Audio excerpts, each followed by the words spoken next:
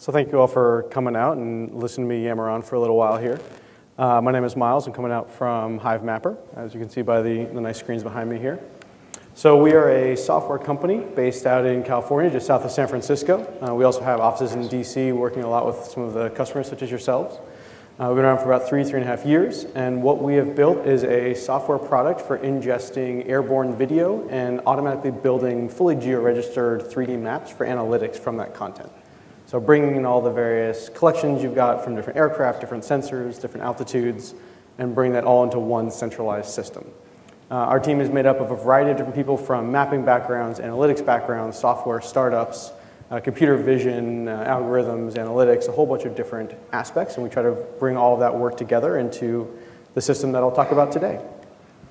So looking at the mapping space, as you sort of back up, historically, going back tens of years, back into the 80s, 70s, satellite imagery was really the leader of mapping data, bringing in hundreds of terabytes a day of information. But fundamentally, we're seeing that shift now, and this is really what the start of Hivemapper began into what we've been trying to coin sort of VLR, video, LiDAR, and radar data. I think we've all been seeing that everything from handhelds to DJI drones to different systems going on, self-driving cars and everything in between. And the amount of data coming in from that is fundamentally just exploding. There's no other way to describe that, to use the catchphrase. And that's really what Hivemapper is built to ingest. So we're not just working with that sort of more static 2D data, the more centralized system where you need to have a constellation or very large, expensive pieces of equipment going up in satellite form. We can have very low-cost, diffuse sensors. I mean, literally, eventually, the sensors in our pocket can be feeding all this data back for what Hivemapper can be using. So to take a step back a little bit, when I was preparing for this talk and this discussion, I went back to the xTechSearch website, and I thought this area and this section of it really jumped out to me, specifically that third bullet, which is the point of this event is to provide mentorship and expertise to accelerate, mature, and transition technologies of interest to the Army and, in my mind, the broader DoD and government as well. And so with that in mind, I wanted to sort of step back and walk through what Hivemapper's story has been going through this competition, going back to July of 2018 when we first presented to you all. So back then we were still a similar platform working to strive to ingest this airborne video, but we really could only build 3D point cloud maps. Our UI was pretty early on in its development, pretty rudimentary. You could really only view single videos at a time. From a change detection perspective, you were pretty locked in terms of how you viewed the data, what it looked like, how you could interact with it. And although we were very proud of what we'd built at that point, we saw a much bigger future, which led us to this competition. So jumping forward a few months to October, we're now starting to experiment with IR data. We're trying to open up the scope of what we can process. We're also experimenting with textured mesh and getting much more photorealistic maps of the world, not just that 3D point cloud data, although both of which are obviously hugely valuable. And now it gets us to today. We've spent the last 6 months on a lot of the investment from the xTechSearch competition to really open the scope of what our platform can do, and again, hopefully how it can be valuable to teams of people and analysts on the ground. And obviously, judges here, feel free to jump in if you have questions, hold them to the end, whatever you prefer. Happy to have you interrupt anytime. So we've really worked the last 6 months to open up and truly turn our system into an agnostic platform for airborne video, working with everything from low-altitude, commercial off-the-shelf camera systems and platforms like DJI drones, all the way up to the high-altitude DoD spec, both IR and EO sensors and gimbal systems like what you see here. And pretty soon we're going to be moving also the other direction down to ground-based. That's a pretty big project we have coming up, dash cams, handhelds, things of that sort. And what our system is designed to do is bring, again, any of that data in, build these 3D maps, and make that data available for an analyst on the ground to do the work that they need to do, whatever analytics that might be, for a variety of different use cases. Although by no means an exhaustive list here, some of the ones we're doing both in the government and commercial world, things like asset tracking. I want to know how my property is changing, how my construction project is developing, if I'm a real estate analytics kind of expert on how the city is growing, where there are new parks showing up, new apartment buildings being constructed. Security, I want to know how my area is being impacted. Did a car get parked next to my fence and left there for days on end? Did a new bush magically show up along the border that wasn't there before? Seeing how these areas are evolving, especially in things that a human who's just staring at a security camera or driving by for their patrol might not notice, just because it would fit in very cleanly in the environment. Autonomous navigation, how do you actually plan out routes, both ground and airborne, to know where are obstacles, where is every tree, every pole, every building, every courtyard? especially in the commercial world, doing that for drone delivery. I want you to know where those obstacles are, or my drone or my package is going to get stuck at the top of a tree, and that doesn't help whoever needs it on the ground, especially when you're thinking about things like medical supplies. And again, lastly, though by no means the full list, damage assessment. An event has happened, man-made, it could be a natural disaster, it could be whatever it might be, and I need to know the impacts to that part of the world and what that means for my organization. So let's dive into what that looks like in practice. So this is now the updated UI that we've been building over the last 6 months. We like to think it's much more user-intuitive workflow. When you click on the map, you actually now are given this list of every single video that's ever seen that specific place of the world. And if you can see within the frame, there's actually a yellow pin that correlates inside the frame of the video with the specific point that you clicked on the 3D map itself. And what we're doing there is we're breaking open every video. We're extracting all that 3D data, building out this map, and geotagging roughly every pixel of every frame that we process with that coordinate system in the 3D world in both latitude, longitude, and altitude. So I like to call this the click anywhere feature, because you can click on any bush, any tree, any window, any parked car, whatever it is, and be able to index and pull back all of your historic data to assess whatever might actually be happening on the ground at that given day and truly see what the actual camera operator or pilot saw at that moment. Similarly with change detection, we've come quite a long way here in terms of its usability and its, I think, clarity from an analytics perspective. If anytime you collect over an area you've already seen, this could be 10 minutes later, it could be 10 years later, we can bring back and flag all these changes that have happened, vegetation, terrain, man-made structures, construction equipment, flag that for an analyst, and similarly with that click anywhere feature, click on the map and bring up this before and after viewpoint. And see, again, tagging in the frame of the video, where have you selected, where's of interest to the person on the ground who's looking at this work.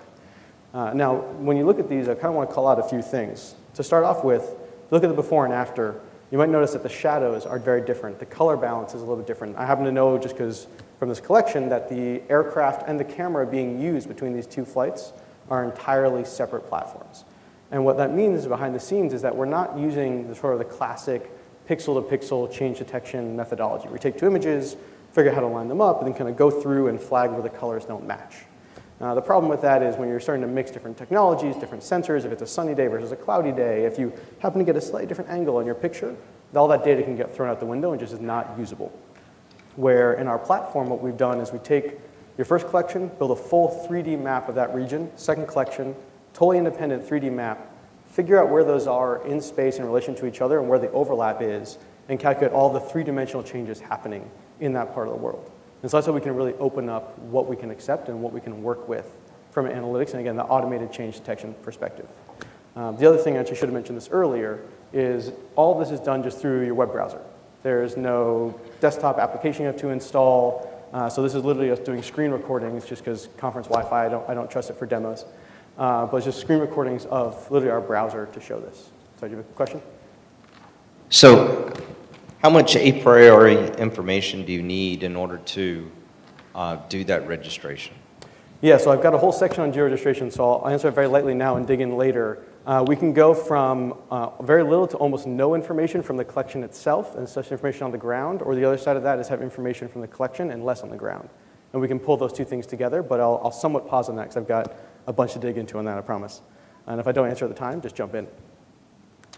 Again, I mentioned we want to be mixing and matching technologies. So in this case, you're looking at a map that we built just from airborne video, and now looking at change detection against historic LiDAR data that was collected, in this case, from 2012. We can also view that LiDAR data. This is actually a neighborhood in Santa Rosa. The LiDAR data was before the fires. The imagery, obviously, is from after the fires, unfortunately. But looking at this change detection is we can be mixing and matching in a 3D space how that part of the world is evolving and updating, be triaging that damage, be knowing, okay, neighborhood A, severely damaged. Neighborhood B, not too bad. C, really bad. D, they actually are okay. And be deciding where we need to send our resources and how we need to help recover from whatever has happened on the ground. And again, the whole thing here is all this is automated. There's no human going in and lining these up. There's nobody creating the models. There's no one flagging the changes. There's no Hivemapper engineer in the background doing anything. This is purely the software, upload a video, let it do its thing, and then just review the results just through your web browser and nothing else. I did also promise we could mix and match technologies. So in this case, you see on the left is a 4K RGB video from just an SUAS flying at roughly 300 feet above ground level. And on the right, you've got an IR sensor, actually from that same gimbal system we saw earlier. It's a 720p video, so you can see the detail is much lower on the right, flying at nearly 8,000 feet. Totally different flight pattern. One was a grid, one was an orbit, different days. I think there's about 7 months, you can see in the dates, if it's, sorry, it's a little small for you, but it's about 7 months between the two collections, and still doing this change detection and showing that these trees that here on red, which were damaged in the fire, that were still there when we did the first flight, have now been removed by the time the second flight came through. So we really want to be, again, that agnostic system. We don't care what sensor you're using, was it IR, is it EO, we don't care if you're flying a COTS or a GOTS or a manned aircraft, unmanned aircraft, helicopter. We've done everything from literally 30 feet off the ground to just shy of 20,000 feet and a little bit higher, actually. And really the idea from our side is you all already have collection platforms out there. You've got methodologies, you've got TTPs, you know how you fly it, you've got trained pilots, trained camera operators. You want to use the data you're already bringing in, and so we want to be able to come to that data rather than asking you to change the way you do your collection. So one example I found kind of interesting here is when we were doing that collection with that, it was the FLIR Star Sapphire specifically, that high altitude gimbal system.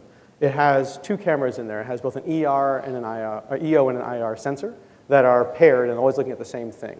The EO sensor is a 1080p and the IR is a 720p. So on paper, the EO should give you better results. And what I found interesting here is if we do look at the same data on IR, we actually saw the opposite. So I'll focus your attention sort of in the middle of the map here, so where there's terrain and the hillside, and I'll toggle back and forth for a second. And I think what you'll see is that the IR sensor brought back noticeably more data, even though this was, I think, roughly 1 in the afternoon, something like that.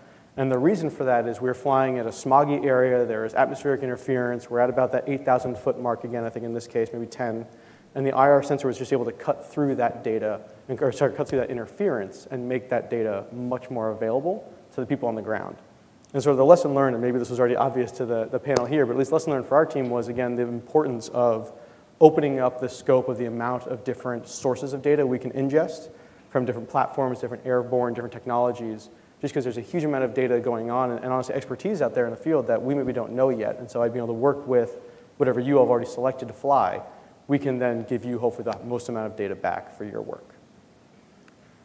And again, at the end of the day, we are building a map. It needs to be able to do measurements. You need to have coordinates. You need to know location in the world, and you know how long is this football field. I need to know how tall is this building, whatever kind of work I need to do there. So building a map is one thing. Building independent models is even, I think, in my mind, less useful. One of the big things we added recently is what we're calling our global terrain base map data. So we went out, as part of the Amazon Open Data, we can pull in this global terrain layer and actually lay that out around the world and then be overlaying the 3D maps that we are building from your video on top of that data.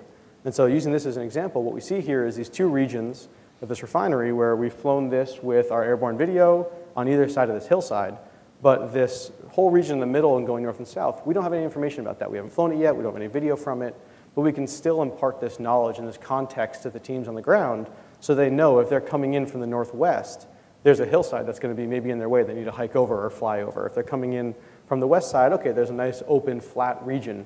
Sure, there might be other features in the way, other buildings, other trees, but we at least know the terrain concept before we show up at that moment.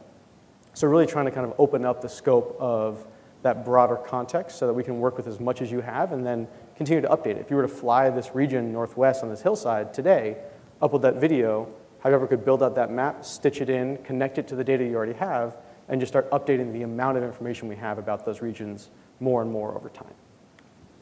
And again, I'll say this again, and I'll probably say it a few more times. Mixed collection is the big thing for us. So this is an area we did down in El Paso with the Border Patrol. You can see we weren't able to fly on the southern border, or south of the border in this case, but we still have that terrain data to give us context of what's out in the distance. So if you're doing a patrol along that border line, you know what's going to be on the other side of that border, even if we can't survey it ourselves. We also have a mix of different collection platforms. So this is showing the result of that click anywhere result we talked about earlier. And the top few results here, the slightly more grayish hue, are all from low altitude, just commercial platforms. I just happen to know that, so I can clarify it. That were flown about a month later than the more yellowy hue at the bottom, which is back at that higher altitude manned aircraft. But as an analyst, you shouldn't care.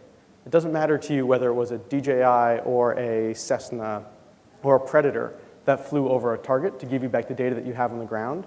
You just need to know what is there, how old is this data, and what can I see in that region to be able to answer your questions. And really, again, pull all that information together. So even building by building, block by block, neighborhood by neighborhood, you can be stitching together whatever information, as much information as you have available to you. Related to that, and the idea of this base map data is LiDAR information. So I'm sure people here are very familiar with LiDAR. We looked at it a little bit earlier from a change detection perspective. So Hivemapper actually, I think, is one of the, if not the first actual API customer of a system known as GRID. If you're not familiar with GRID, if you Google GRID LiDAR, it'll come up. It's an NGA-run program. There's both an unclassified and classified version of GRID. And we actually can plug into either one depending on where you're deploying Hivemapper. And every time you upload a video to our system, it's able to build that 3D map, figure out where in the world that is, and then reach out to GRID and say, hey, do you have any LiDAR in this region? If so, we can pull it in, align it with the data, do that change detection for you, all that stitching work, and just present it again to you in your browser with no human intervention at any step along the way there. You can also reach out yourself and say, I want to import more LiDAR from GRID that I didn't get, or I want to import my own third-party LiDAR. From our perspective, we want to bring any of that in. And just from a sense of scale, so the unclassified LiDAR has, I think, roughly, don't quote me this exact number, but about 2 million plus square kilometers of US data covering various cities, counties. There's USGS data in there. There's very different sources that are all pulling it together that our system is able to pull in, because again, we don't want to care where you're getting your data from. We just want to help you get access to be able to use that information. Another new one, we actually just launched this about 3 weeks ago, actually, is support for exporting the full 3D textured maps out of Hivemapper, right? This isn't our data. We don't own your information when you upload it to us.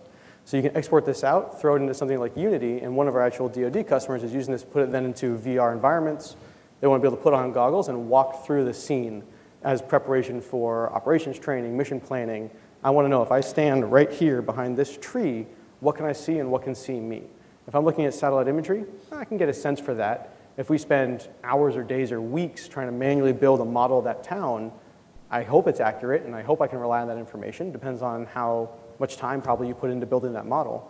Or what we're working on them for, the idea is just saying, do one orbit flight around that scene, even from a high altitude kind of covert collection platform, bring back that data, build out a 3D map, throw on your goggles, and you can walk through that scene and understand what you're looking at. So here we're seeing an example, just a small snippet of a region in the 3D textured mesh maps that we exported out, dropped into Unity, and then that can go into all sorts of different platforms. Fundamentally, I mean, just not to be blunt, we don't care which platform you want to use. We want to be able to plug into whichever one the team in question really needs to use. And so that's why we used Unity and 3D OBJ files as sort of a generic, non-proprietary spec that works in a lot of different systems. As well as custom map layers. This is an interesting one that we're actually launching, we launched a beta about this about a week ago, which is that all of you have massive amounts of data. Tons of geospatial information. You know patrol routes. You know who owns a coffee shop. You know how many people live in a building. You know your own information about your compounds. Whatever it is that you have throughout your different systems and all your different analytics platforms on flat files and CSVs, whatever it is. And so what we've built now is the idea that you can bring in this non-geospatial, non-imagery data with location information and overlay that on the map. So what we're looking at here, for instance, are Stanford shuttle bus routes around the campus. You can obviously extrapolate that out to be any kind of traversal route, patrol route, exfil planning route, whatever it might be. And you want to see how that relates to the actual 3D data that we have generated from the various airborne platforms. And hold those, again, side by side, turn them on and off, import your own data sets, whether it be from GeoJSON or KML or other formats, and see what your data would look like in this environment to, again, extrapolate out and help your analytics to have that much more context on what's going on in that part of the world. And it's not just lines. You can do polygons, points, text, details. We're actually expanding this out to be 3D data in the next few weeks, so you can have additional 3D contextual information around a region to, again, we're really trying to impart upon you whatever information you need about that region. And this example, actually, I think is a really interesting one that we did a pretty deep dive on with some of our state and local customers around disaster response, where they're saying a fire has gone through this area. I need to know every road that's been blocked. I need to know every building that's been damaged. If I need to get somewhere to evacuate somebody to a hospital, how hard is it going to be for me to get there on road versus air and various paths? So this is a region in Santa Rosa, California again. This is a fire that happened in 2017. This wasn't 2 weeks ago or 2 months ago. This was almost 2 years ago. Now on the left is what Google Maps' satellite imagery shows when I made this slide about 3 weeks ago. On the right is what we were able to build from the airborne collections, what we did in partnership with that state and local system. And so you can see, fundamentally, they're not the same world. It's not the same information.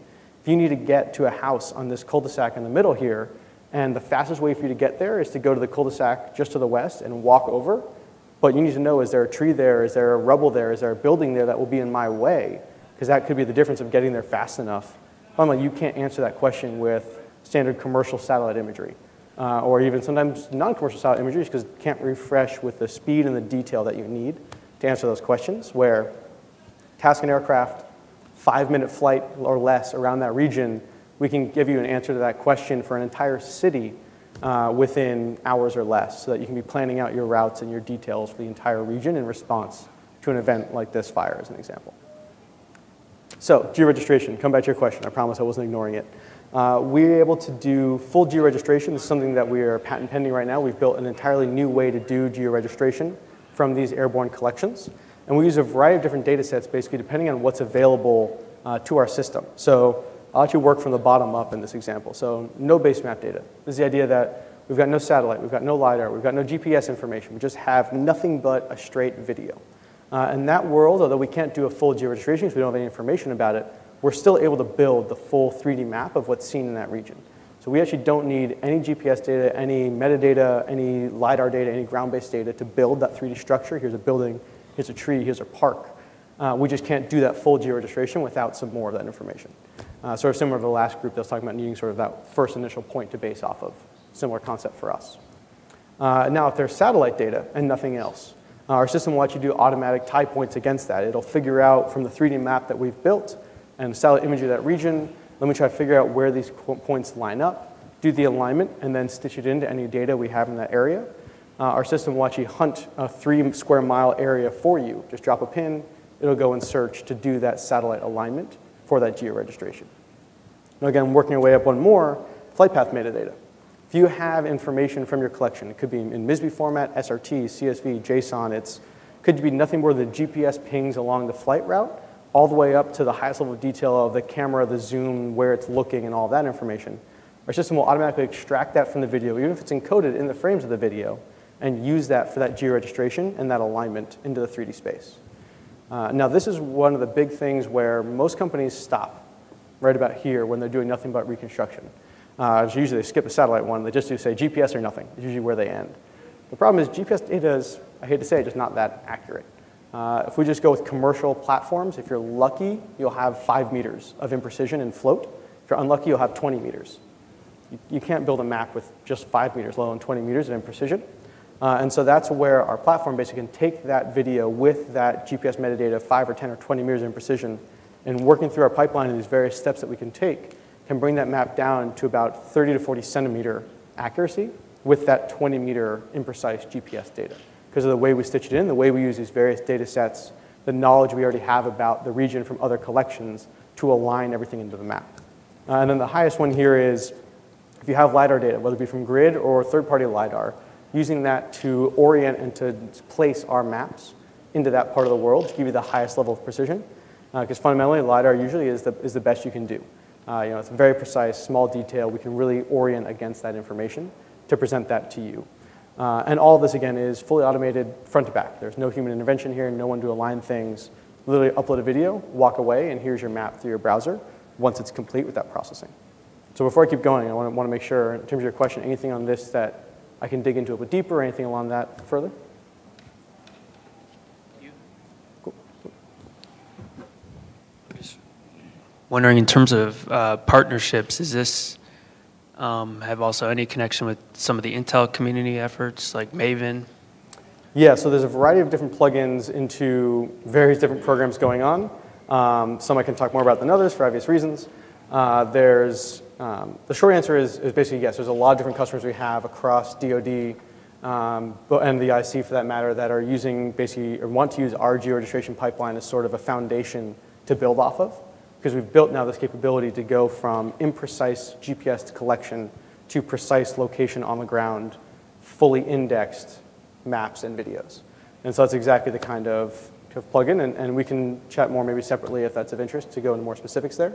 But yeah, that's definitely playing into a lot of those conversations going on right now. Other questions on that before I move on? Wonderful. So what's an example of this? How does this actually look? On the left, and I promise there was no doctoring going on here. Hopefully you can take me at my word for this. We've got a handful of videos and flights that were done.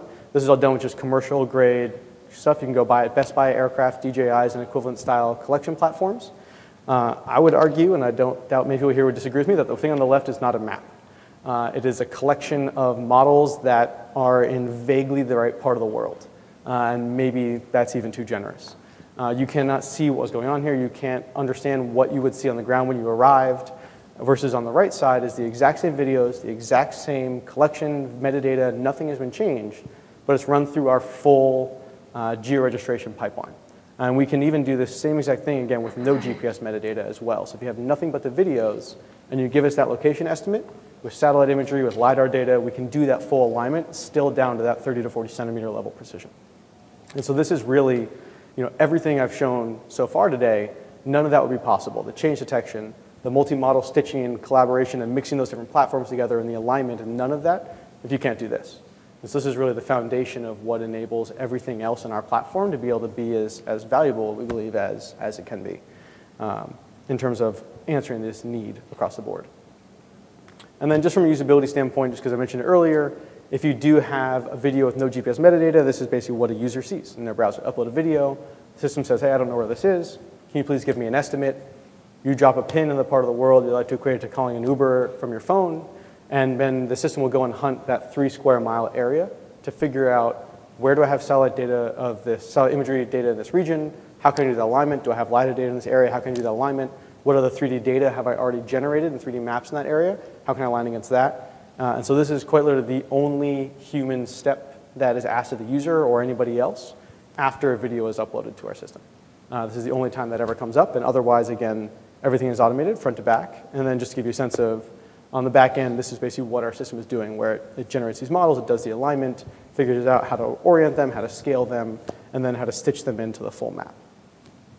So this has been a lot of background on sort of what we've been doing for the last 6 months and more, and what we've been building in and how it's been going. And I think a big piece I want to make sure I touch on is how we've been thinking about this in relation to the Army as well as the broader DoD as a whole. And so we've been doing a lot of work actually in partnership with both current and sort of potential customers across the DoD that we've gotten to know, both as part of this program and I think in general. We've been doing collections with actually having some of the servicemen come up in the aircraft with us and guide us and give us feedback on, no, this isn't really how it's done this way, or no, it wouldn't look like that, it would look like this. So we can actually be testing with true and real data to be able to answer back to you an actually usable platform and present that back to you. We've done multiple different collections. We've gotten video from our partners that have unclassified data they can share with us, similar to some of the groups that you mentioned earlier, and really making all this data as helpful as we possibly can be, and also to try to learn from it. And this is really the biggest thing I think that sort of unlocks for us the government space. I'm getting a little bit more technical here in a bit, which is we realized pretty quickly when we were starting to do the collections with DoD that our classic models, all the testing we've been doing with DJI drones, even some mid-altitude stuff, just doesn't apply when it comes to DoD collection. When you get to that high-altitude systems, you get to the non-mapping flight patterns, doing follows and targeting missions and different things of that sort, you just need to be going after reconstruction and mapping in a totally different way. And so from that, we built what we call clustering. The results of this, and I'll dig into what it is in a moment, is that we're able to take the exact same videos that before we were having so much trouble with and average about 10 times more throughput in terms of the amount of information we're getting from the video, the amount of detail we can extract, structures, all of that. We're also able to use about 80% less video for the same region. So before clustering, we needed about 4 hours of video to map a full 1 square kilometer area, and now we need 45 minutes or less.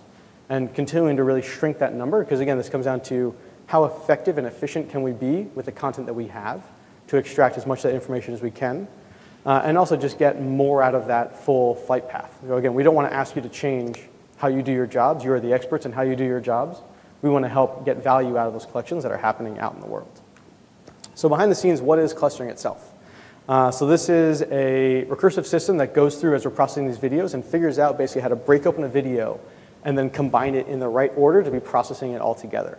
So an example I like to use for this is imagine we're flying a figure-8 flight pattern. Every time we pass the apex of that figure-8, we're looking at the same part of the world, even though it's an entirely different timestamp, it's a different angle we're passing it by, maybe we left for a while and flew over here for 10 minutes and then came back. Right, what we want to do within our system is figure out when we're looking at the same part of the world, even if it's a different side of the same building, and hence the name, cluster those parts of the video together into one centralized system and then process those as a grouping so that we get as much information about specific parts of the world as we can, even if flown in random flight patterns where you're looking at different parts of the world. And so behind the scenes, this is kind of a rough example of what you're seeing where In frame number one, we're looking at basically one dot equals a frame of the video that we are processing. They're sort of scattered about by roughly which ones we picked within the video and general idea of location.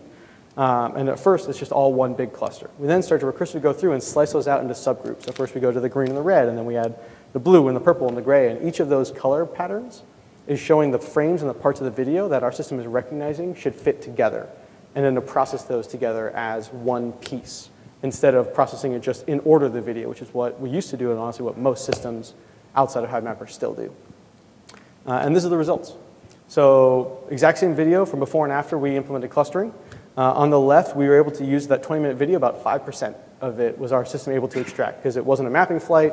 The camera was moving all over the place. It wasn't optimal for us. They were zooming in and out. They were getting in and out of focus. All sorts of different things that meant fundamentally we just, I mean, honestly, the data on the left, if I'm just blunt, not that useful. I doubt maybe people here would disagree with me on that statement. But on the right is the exact same video after we implemented the clustering system, where we're able to use the full, roughly 100% of that video to extract this data. We're able to apply that textured mesh information now to it and just get, I mean, I think I usually don't need to argue and explain much more why we were pretty happy and see the value in this clustering capability. But this is really fundamental to be able to say we can be used in the DoD space to actually apply effective mapping and surveying and analytics to this data. So before I keep going, are there any thoughts or questions on this I can help dig into deeper? I know sometimes I can get into the weeds. Perfect.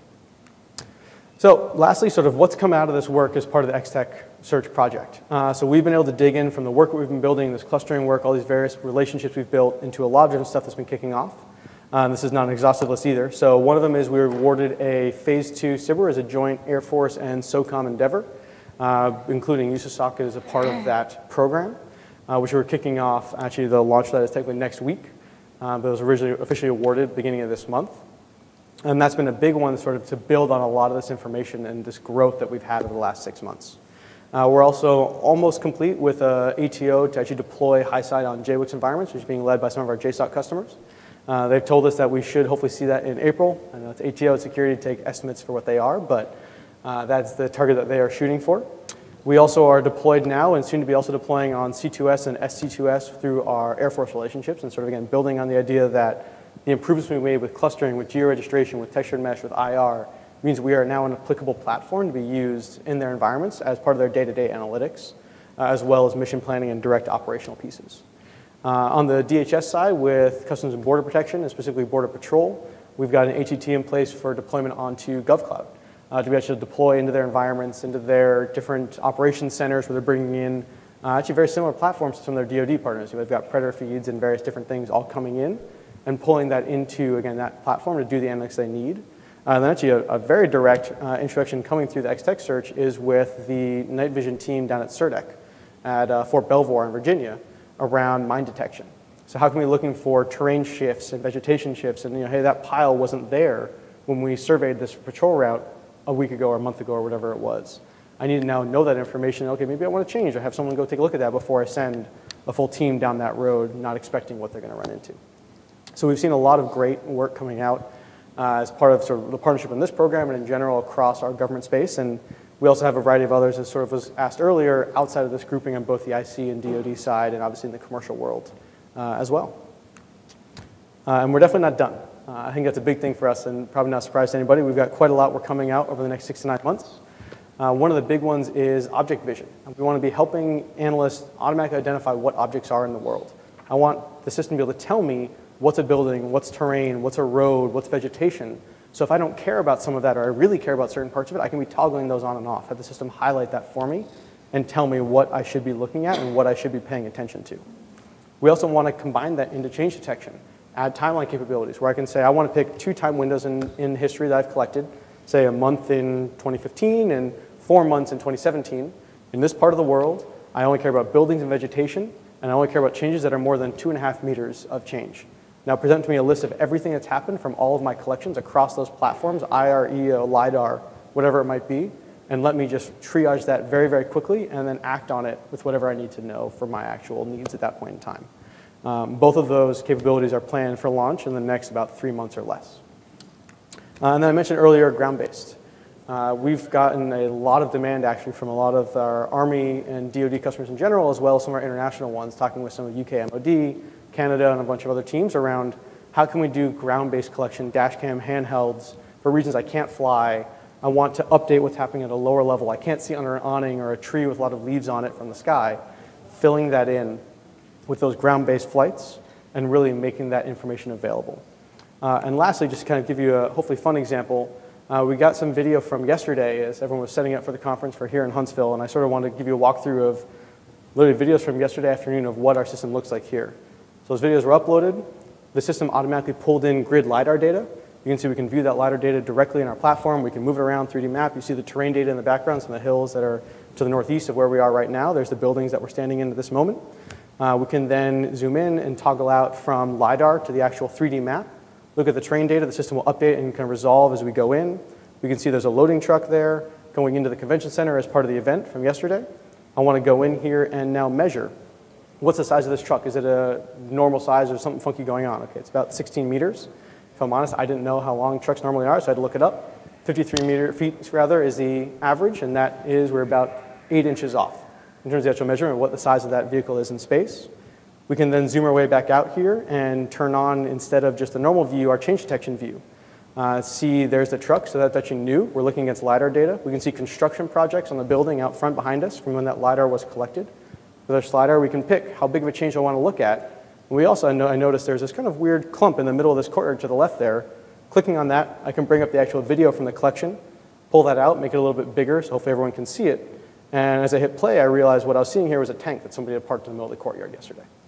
So seeing this data come back, identifying these objects, triaging things very, very quickly, where in a matter of minutes from bringing my collection in, I can be seeing updates, construction, temporary equipment like vehicles parked, vehicles where I would say that's even pretty much the same coloring as the road around it, maybe not camouflaged, but in that, that sort of vein, but identifying that information and bringing that to the awareness of somebody who's looking at it from an assessment perspective to know what they're going to run into.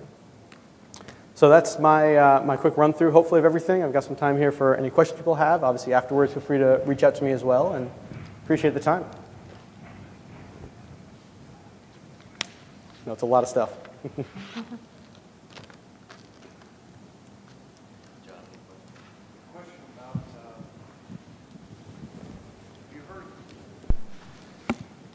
One world terrain? I'm not nearly as knowledgeable about it as I would like to be, is a short answer. I think from our side in general, from a centralized platform perspective, everything that we build in our system, we don't claim any ownership of the data coming into it. All this information can be exported out, can be integrated into other systems. We export it in sort of industry standard specs, so it can go into ArcGIS, it can go into Cloud Compare, into MeshLab, into Unity, like we already saw.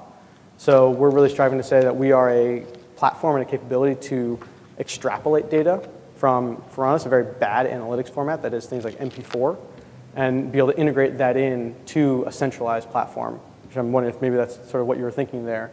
But happy to go into different detail if you had something else in mind. Oh, that's fine. Wonderful, thank you. How do you handle like environmental changes, snow, weather kind of thing? Yeah, so because of the way that we are doing our integration, the way we're extracting all that 3D data, the short answer is, kind of be blunt, is we don't really care. As the world is changing, things like construction, we've got a new pile of dirt that wasn't there before.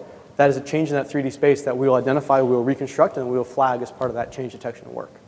Now, some things, there are a little bit of exceptions in there. Snow and very flat, featureless details, just from a reconstruction and computer vision perspective, are always the hardest, just to be super upfront about it. So, snow that is muddled, a little bit dirty, that's in a road, there's things around it we don't have any trouble with. But if you're looking at a massive, lake covered in flat, white, unfeatured snow, the honest answer is that does prove some other challenges that we are working on being better about. Some of our future work. So what about the noise in change detection? I mean, especially if you have, a long time between images, there could be a lot of changes in there that are not necessarily significant, but yet they add to the change in the image and increases the noise. Yeah, no, I think that's absolutely true. I mean, going back to the Huntsville example and that LiDAR data, there's a lot of change that's happened from that LiDAR data was years old versus the video was yesterday. Some of that change, I don't really care that there was a new building built 3 years ago because the LiDAR is 8 years old. So right now what happens in our system is we do flag all change. We don't discern one piece versus another right now. What we're doing to change in that is 2 factors. One of them is the object segmentation piece, right? Okay, I don't really care about all trees have grown in the last year. Let me just turn off vegetation for right now and focus on terrain shifts and man-made structures. Another piece is that timeline. I want to be able to pick very specific windows to focus on exactly the changes I care about. And then the third piece actually is we're adding the ability for a user to interact with that data. I want to be able to click on a change, leave a note saying, this is somebody added a porch to the front of the house, don't care, dismiss, right? Or I want to let somebody else know when they come later to look at this, I've already triaged it and I've marked it for what it should be. So we're building a bunch of those features right now in partnership with a lot of the work we're doing in that phase 2 actually, with SOCOM and Air Force as well as in general.